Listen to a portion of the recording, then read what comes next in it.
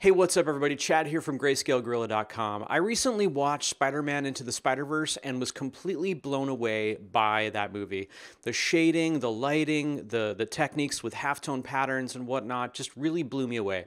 So when I got home, I immediately started thinking of ways I could emulate shaders like this in my work. So in today's video, I'm going to show you how to create a very Spider-Verse looking material in Arnold for Cinema 4D with some cool halftone patterns and cross-hatching. Let's dive in.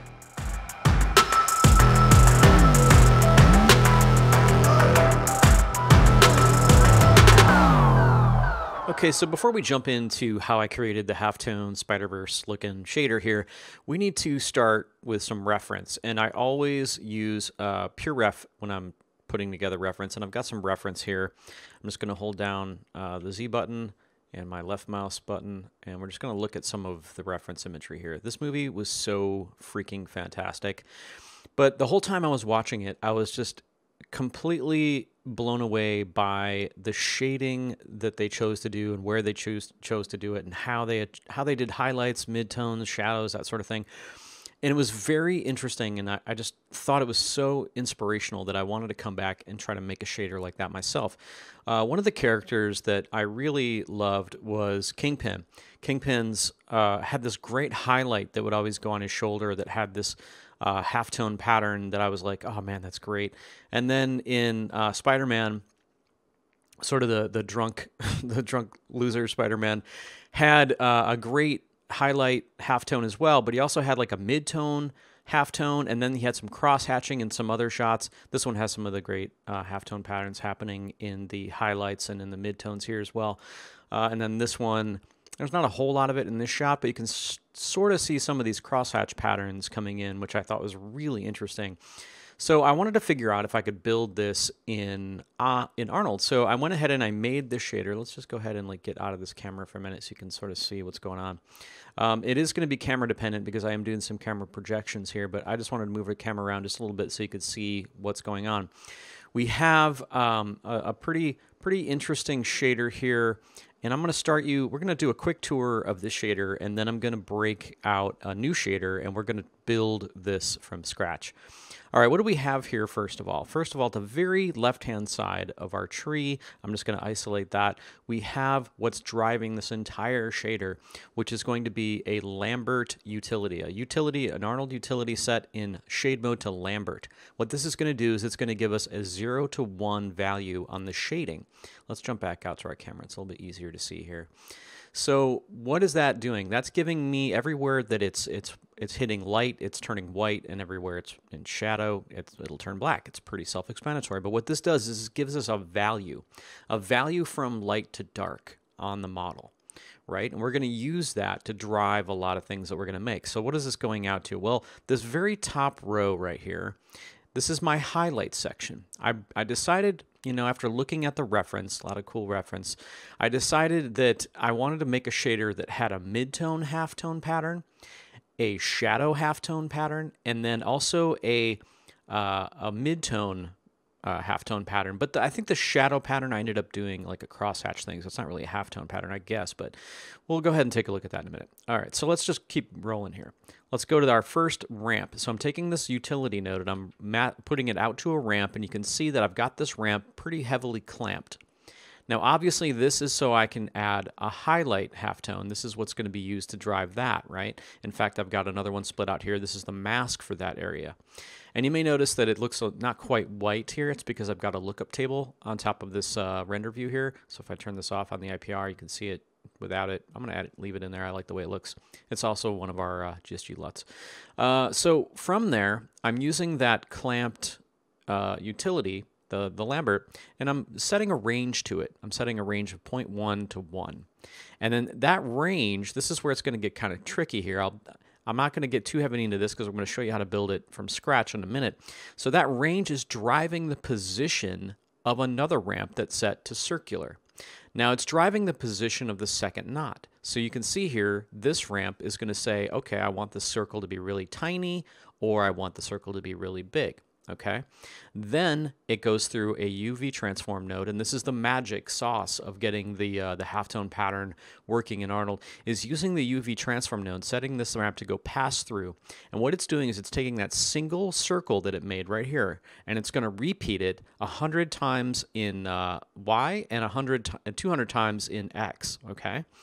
From there, I'm rotating it about 45 degrees, 42 degrees in this case, to get that halftone look. So if I go ahead and isolate this now, it's going to look really weird. It's not mapping correctly. It's sort of like all over the place. In fact, it's using the UV space of the model, which is not what I want. I need to project this through a camera space so it appears that the dot patterns are being projected from the camera. It looks a little bit more like what you would consider like a comic book or a print sort of style. So if we break out of the camera here and we jump in here, you can see it's doing what we want, and I'm going to explain some of this other stuff in a minute, but it's not projected right. So it goes all the way out to a camera projection node, which then takes it through our camera that we're looking through and says, okay, now it looks more like a halftone pattern. Now we're getting the dots projected from the camera from the straight on point of view. We've got the bigger dots on the highlights and the tinier dots on the little parts. And I'm going to, like I said, I'm going to go a little bit more into detail about how this works. So that's all these little halftone patterns. Let's take a look at the midtone. Midtone's doing this. And let's make this bigger so we can see it a little bit better. Go like 90. Oops. Let's go like 90%. And then I'm going to just draw a region. I'm holding down Shift. Just region over this. Let's go a little bit bigger. Let's go 110. All right, there we go. Okay, so now let's look at our shadow portion of this material. So let's go ahead and isolate that, and you can see this is like a crosshatch pattern. So what the heck is going on? Like, how are we doing this? Well, these mats are then going to be put into a layer RGB node, which has all the different colors associated with my highlights and my midtones and my shadows, and these mats are just going to reveal those colors. So it becomes a lot like Photoshop in that case, where you're just setting things to, you know, some of these, I believe, actually, I don't think any of them are set to multiply. This one's set to overlay, but the highlight is set to add, and just things like you would achieve in regular comping or in Photoshop. And of course, let's go ahead and look at the output of just this texture. This has no shading on it at all. That's one thing that's interesting about Spider-Verse, is that they maintained a lot of that three-dimensional shading. It's not completely toon shaded or flat. So this is just my my texture that gets put into a standard surface shader and then output where we have a slight bit of speck, and now we're seeing all the shading in there as well. And that's really what makes this thing feel like it's from the Spider-Verse, is because it's got that mixture, which I really thought was really creative and interesting. So on top of that, we do have, let's go ahead and look at the image that. So this mask, I made this in Illustrator and brought it in, and this is creating our mask for our webbing, and then the actual red texture, the red color, is in this layered shader as well. And then our C4D noise, I just threw like a Luca noise on there to basically break up that paint pattern or that texture map of the webbing, so that it looks a little bit more hand-drawn, a little bit more messy, which is something that I really liked about the movie as well. All right, so we go all the way out here to this section. Let's go ahead and just really look at everything. Let's go ahead and bring this guy down so we can really look at the whole thing. I'm going to bring all this down so we can see it just for a minute before we break out our own. All right, we'll let that cook, let that finish up rendering. So now you can see the highlights happening with this halftone pattern. You can see the midtones happening with this slightly darker halftone pattern. And then you can start to see some of the darker cross-hatching pattern, like underneath the ball here and in the little area here where it's, well, let's break this down here. Like right in here, you can start to see that halftone pattern come in. But all that combining in a very sort of interesting, creative way to get to this type of shader. Also, you can move the lights around. Everything is completely interactive. Let's go ahead and grab these. Let's grab our rim light. No, let's grab our key right, and let's break out into a different shot. And we're gonna grab the move key. And I'm just gonna move this highlight around, and you can see how interactive it becomes. It's just like completely interactive. We get our highlights where the light is showing up. We can move that down. It's very interesting, very, very cool. All right, so I promised that we were going to build this from scratch, so let's go ahead and do that now. Okay, so I stripped out the old, or I made a new material, applied it to our props here. We've got just the standard surface in here right now. We need to build out this material. So the first thing I'm going to do is grab that utility that we knew was going to be really crucial to this. So I'm going to hit Control-Tab to bring up the search. We're going to type in utility, hit Enter, create our utility. I'm going to put this out to the beauty. And now we are looking at our utility. We need to set this to Lambert mode. All right, cool. So this Lambert is going to be driving everything that we need to create. So we need to create 3 mats, like I was saying before. I want a highlight mat, a midtone mat, and a shadow mat. So let's grab a ramp, Control-Tab, ramp, now float ramp, delete, Control-Tab, ramp, RGB, enter. Okay. So let's throw our utility into this ramp. Great. So now we're just going to remap these values to this ramp. Let's go ahead and look at the output of this ramp.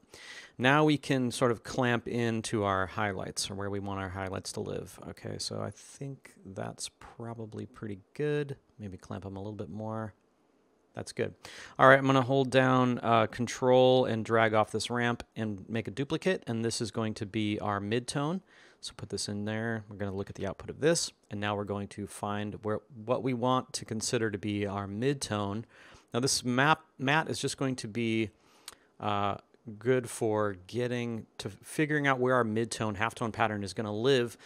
I don't want it to happen on the highlights, so I'm going to make another knot on this right here, and let's go ahead and make that value up there. Okay, so now it's just a matter of me figuring out exactly where I want these to live.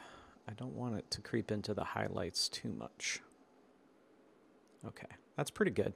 I'm imagining that anywhere it's white, we're going to have our midtone, halftone pattern, and anywhere where it's white, we will not. Let's bring this down a little bit. And then in the shadows, of course, it's going to be non-existent. Okay, so that's going to be our midtone mat. I'm just going to pull off a copy of our first one and push this into the input. Let's take a look at this output.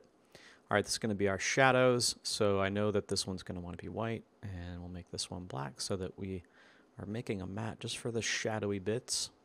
And let's make it fairly contrasty. And really, we want to just make sure that it's going to be visible down in here, and maybe a little bit stronger right in there. That's good. So that's where our crosshatch pattern will be. Okay, so now we've got 3 mats ready to go. Let's jump back up here, holding down Shift. All right, now we can start building out the different parts of this this halftone so that we can get into the juicy bits of making this shader. So we need to split out another ramp. So I'm going to make another ramp out of this top node. We're just going to work on the highlights for right now. Okay, so we made a copy of that. So what this ramp is going to do is actually, this one's going to control the size of the dots on our highlight. Let's go ahead and look at the output of that. And we don't want it to mimic too closely the matte, because I don't want the dots to be completely black. Or sorry, completely small and non-existent. So I'm just going to drag this out a little bit longer than the other one to make that highlight roll a little bit more. And we're going to use this to create, we're going to use this to drive the size of our dots in our halftone pattern. Excuse me. So let's grab the next thing we're going to do is range map this. We're going to grab range mapper. We're going to push this into the range. Boom. Okay, let's look at we don't even need to look at the output of the range. The range I'm going to leave as is, as 0 and 1 for right now, just so it'll be easier for you to tell what's going on. And then we're going to grab a ramp RGB. And this ramp RGB is going to be set to circular. And we're going to change we're going to right click inside of the ramp. Boom. And we're going to change the interpolation of all knots to step. And we're going to push our, oops, it's kind of sensitive. Make it about like halfway there. Okay, so now we've just created a circle. If I look at the output of that, of course it's on in the UV space right now, so it's going to be sort of like weird looking. But what we're going to do is we're going to use this range, which is pulling a value off of our model here. We're going to use that range to drive the position of this knot right here. It's going to make the circle either. Actually, I think I need to have this flipped, but we'll go ahead and look at that in a minute. So it's going to drive the position of knot 2 here. Boink, boink, boink. It's going to make a really tiny dot or a really big dot, okay? That's where that range comes in, because in the ramp here, this is considered 0 and this is considered 1, right? And that's what our range is going to give us. Our range is giving us 0 to 1. So if we take this range and we say, all right, I want to drive the position 2 of this ramp. If I output that, it's not going to really look like anything yet because we haven't repeated it and we haven't told it how to wrap onto this or project through the camera yet. So let's do that really quick. Let's grab a UV transform. All right, pop that in. And we're going to put our ramp right through the pass-through of this UV transform. And now, before we do anything, let's go ahead and look at the output of that. We're going to repeat this thing like 100 times, and we'll do like half of it in Y. And you can start to see, we're starting to see something now. Only like I mentioned before, it actually needs to be inverted. So let's go ahead and invert these colors really quickly here. Whoop, did not mean to do that. Let's make that white, and this will be black. All right.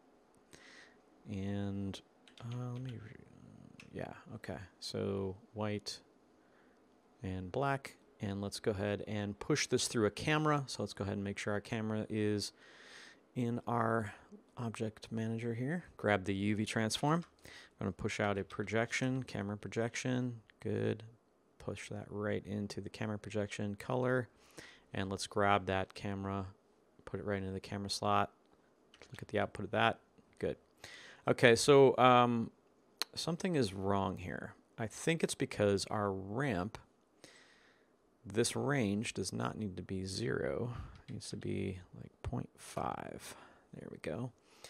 And let's try, we want it to be a little bit smaller than that. So let's just push this down. Good. I don't want it to, so I don't know if it's really super visible. Let me actually zoom in here. Be a little bit easier to see if I get a little closer. All right, so you're probably like, what the heck's going on right now? Okay, so like I mentioned before, this range map here is going to be controlling the position of this knot right here. And if it's at, it's not going to actually work for right now because I'm doing it with the range. But if I take this range and I make it like 0, it actually sort of like flips in on itself. So I probably need to like make it like 0.01 or probably like 0.1. There we go. So this is what's going to be giving us our halftone. So you can see that anywhere where it's sort of white and light, we're getting a nice big circle, big dot. And as it falls into shadow, it becomes the size of 0.1. In fact, I probably want to make this a little bit smaller, 0.05, something like that. So in addition to that, if I don't want to make it so big, I could actually change this range map right here to like 0.85. And that's going to make it a little bit smaller. Let's go ahead and bring that down, something like that. So that is how we do it. That's how you control the size of the halftone pattern. Pretty cool, right? It's actually a really kind of cool thing that Arnold's able to do this. It was definitely took some experimenting. Okay, so now that we've got the halftone pattern on the highlight, maybe we want to repeat it a few more times. Maybe it's like 150. We'll go half of that, so it'll be like 75. All right, now we've got like a good amount going. And again, we're going to use this ramp that we made, the mask, to mask this stuff off. So it's going to make sense later on when we build our texture. All right, so we've got our halftone pattern happening on our, let's go ahead and make this a little bit bigger, on our highlight. So let's go ahead and start to make our midtone halftone pattern. So instead of doing this all over again, what's great is you can just grab all these nodes and just hold down Control and just drag out a copy. And then we're just going to take, actually I'll take this exact same ramp that we did before. Let's spit this out here, input there, and we're going to throw this ramp into input there. Let's go ahead and look at the output of our midtone. So now that we've built it once, we don't have to rebuild it again. We just need to use this ramp, which is coming off of our utility Lambert, and figure out exactly where we want our halftone for our midtones to start and end. Okay, so let's grab this, make this dark. Cool. So now this is going to be controlling our midtone halftones. I might pull this over a little bit, get it out of the shadow. All right. And this will be, the color on this one, on our highlight, is white, and that makes total sense for a highlight. But it's not really going to work for our midtone. So when we want to adjust that color, we're going to do that by adjusting the color of not this ramp, because that's driving our range, but we'll adjust it here once we build in, once we start to get into that, we'll build it right here. In fact, I'll go ahead and invert these really quickly here because it is going to be a dark mid-tone, and we're going to set that to probably multiply or something and, like, you know, knock it back a little bit. Okay, so that's looking pretty good. Let's go ahead and move our standard surface over. We'll do the same thing for our shadows, only our shadows are going to be slightly different. So our shadows, we're going to try a slightly different approach. Okay, so let's grab a ramp. Let's just copy the ramp for the shadow up there. Good, boom, input. There. This is going to drive, like I said, the size, so that's looking pretty good. I might actually expand this out a little bit. That feels good. Okay. So this one I don't want to do a this kind of halftone pattern here. I want to do a crosshatch pattern.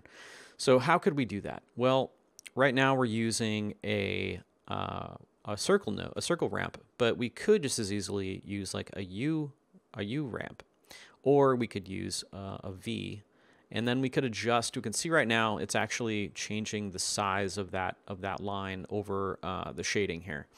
So it's using this same range that we built before to drive that position 2 of that ramp, which in turn gives us this look. But it's probably going to be too wide. So let's go a little bit skinnier. That feels pretty good. And now I'm just going to adjust in the UV transform how many times that's repeated. So if I repeat it in X, it's not really going to do anything. I really want to repeat it in Y. So let's do like maybe 150. That feels pretty good. And I feel like it may need to be a bit wider. So I'm going to bring this back up to 0.6 on the output max of that range, which is going to make it a thicker line. And now I want to rotate it. I noticed in my reference some of that crosshatch pattern, it's kind of hard to see, is like rotated like at 45 degrees. So I'm going to grab down in my UV transform of that, hit 45. Actually, I'm going to go negative 45. I'm going to kind of go up the other way. That's good. That's what I was after. I've got fairly low quality settings on in terms of my render settings, so they go faster, but that will all clean up with samples. Cool. So now if we look at the output of everything that we've got going here, let's grab the highlight. So we've got a highlight that we've got, and let's go ahead and grab our render region over that area. And we've got our mid-tone, and then we've got our shadow. It's all looking good, right? So now we just need to put all of these pieces together, and then we're going to put it into the shader to get the final touches. So let's grab a layer RGB, layer RGBA, and we're going to push, we need to figure out what this is going to be. So let's go ahead and grab our, let's make a red color at the very bottom, layer 1. We'll make it red, sort of like a darker red maybe. And then we will put our spider webbing on here, which will be a mask that'll mask out layer 2. So let's grab that from our other shader. It's right here. So let's just grab Control C, Control V. All right, so we'll grab that guy, and we're going to push him into layer 2 mix. And for layer 2, we're going to add, let's put in, black is probably fine. We'll set this to multiply. Mix layer 2. Why are you not working? Oh, that was layer 4. I meant to put layer 2. Let's just drag this up, give ourselves a little bit more room here, get kind of cramped. Let's grab multiply. Cool. All right, so we do need to change the UVs on that. So let's go under layer. Let's unhide our, oh, it's already there. Okay, cool. So we'll grab our inner ball, and we're going to change this UV to flat. And that one's going to be a little bit too small, so let's make it bigger. Something like in here is pretty good.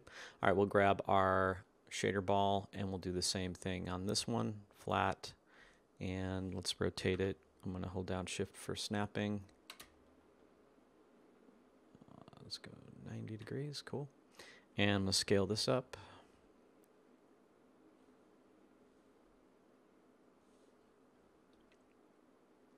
Okay, so we've got that all set up now, and we need to start adding in our different shading layers.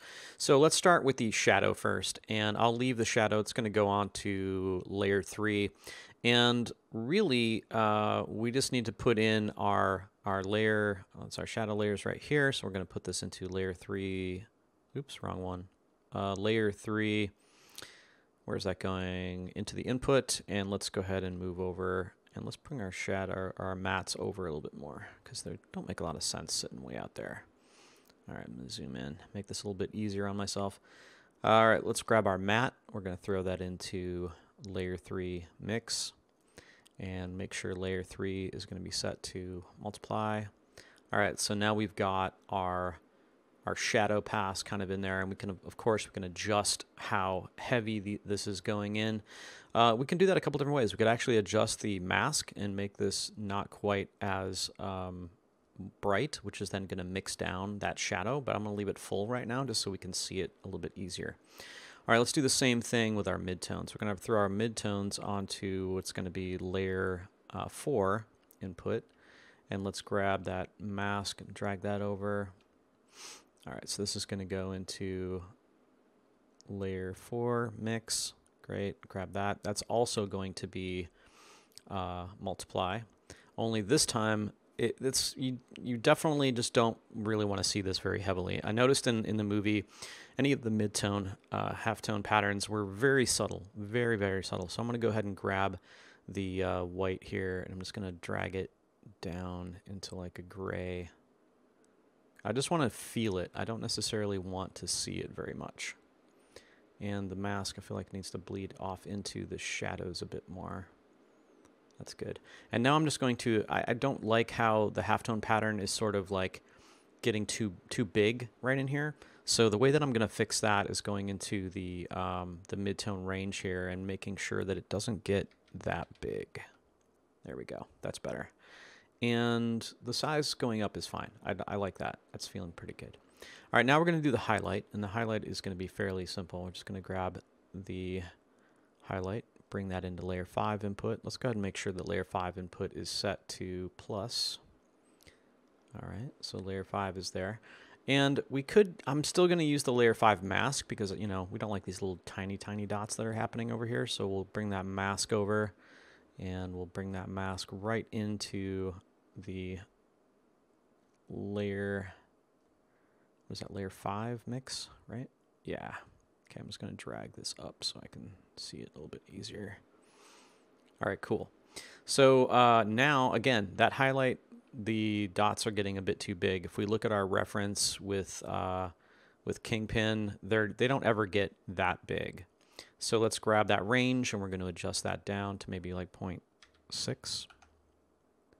And maybe even a little bit less than that, maybe 0.5.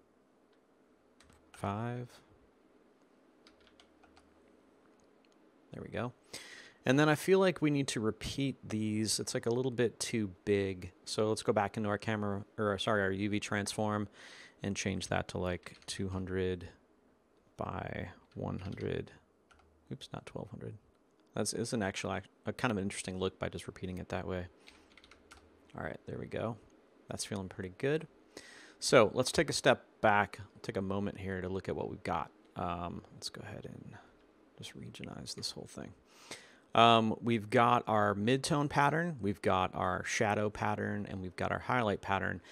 And we're basically building the building blocks of our diffuse map, which is kind of great using this method. I did add I think it was a Naki noise. Let's go ahead and look at what it was. I think it was a Luca noise. Okay, so if we wanted to add like a Luca noise, let's go ahead and do that. Just type Luca. All right, let's grab the C4D noise. We're going to change this to Luca. This node lives on the 7th floor. Sorry, had to do it. Let's do like 200. No, 200, not 20. There we go. All right, so this is just going to break up that texture a little bit. We're going to throw this into input 6. And we'll set the input 6 to I'm going to make this overlay. All right, let's go ahead and look at the output of that. All right, it's way too heavy, but bring this down a little bit. It starts to feel a little bit cool and broken up. And yeah, something simple. Maybe even a multiply might look better. Let's see what the multiply looks like. Bring that back up a little bit. Yeah, I kind of dig the multiply a little bit better. In fact, I'm going to make this a little bit more contrasty. Yeah, see, it's just adding a little subtle, almost like paint strokes, kind of feels like more painterly. All right, so we've got the building blocks here. Now it's time to pipe it back into our standard surface, into the diffuse slot. So go ahead and throw this into our standard surface, base color, make sure that the base weight is all the way up, and let's go ahead and look at the output of that. It's very shiny. We have like a very hot specular, which is not in line with what's happening in the film. They've all got pretty diffuse reflections, and I'm going to bring the overall sort of weight of that down. Good. And now I feel like the it's really close, but the red is just way, way, way too dark. So let's go back into our base, our layered shader rather, and just brighten up our red. And let's go ahead and take a look at why. I think it might be this multiply layer that we've got going on. Let me turn this one off. Yeah, it's this guy right here. So I'm going to actually change that sort of weird layer that I had on here before back to an overlay and just bring it way down like that, just so we can barely start to feel it. All right, cool. And let's go ahead and make this a little bit bigger. It's going to be really hard to see our shading, but I just want to be able to see it a little bit bigger. All right, that's looking pretty good. Our mid-tone pattern, I think, is too big. We're going to change that in a second. Our half-tone pattern is great, but it's a bit too heavy-handed. I think I want to knock it down a little bit in terms of its opacity. So let's make those adjustments really quickly here. Oops, I didn't mean to do that. Let's go back to 0. And I'm just going to walk over to our mid-tone and adjust its mask. Oh, actually, I want to adjust the size, so I'm going to do that with the range. So I'm going to make it a bit smaller, 0.4, something like that. Actually, maybe it's not the size. Maybe it's the repeating. It needs to be repeated more, which is I'm going to do that through the UV transform. And I think I'm going to mimic what I did on the highlight, which is 200 and 100. Yeah, that's feeling better to me. And now I just want to knock down the opacity of the shadow. So I'm going to do that with the mask right here, and just find a nice. I don't want it to be so dark that it's distracting. Let's see how that looks down here. That looks pretty good. I love how it's like it just looks sort of like printed. It's really got a great look, and the fact that you can do this with nothing but UV transforms and projections and ramps in Arnold is really cool. I wish you had this sort of ability in some of the other renderers, but, you know, maybe someday. And if we wanted to add even more imperfection to this red and whatnot, you could, like, go shoot or scan in, like, some paint strokes that you make maybe in another program or maybe just in real life and like bring them in and add them to this to make it even feel more realistic. But yeah, that's pretty much the gist of it. Let's go ahead and like knock this out like full like this, and we're gonna turn off our region and let this cook for a second while we talk about what we've got going on. All right, so I hope you liked the video. It was a lot of fun to make, a lot of fun to experiment with this type of look. And I hope you can go off and experiment with your own Spider-Verse shaders, because I don't know about you, but that movie really inspired me. I was so excited to come home and like try to build this kind of shader. It was a lot of fun. So yeah, if you liked the video, hit me with a like. If you have any questions about what I did here, go ahead and ask in the comments, and I'll be happy to answer. If you need any help creating this or remembering anything I've done, hit me up if you're in our GSG Connect Slack.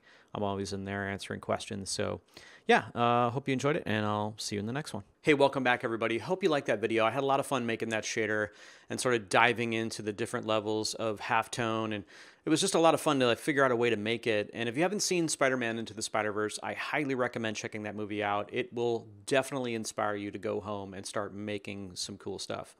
So anyway, give me an old thumbs up if you liked it, and subscribe if you really liked it, and I will see you in the next video.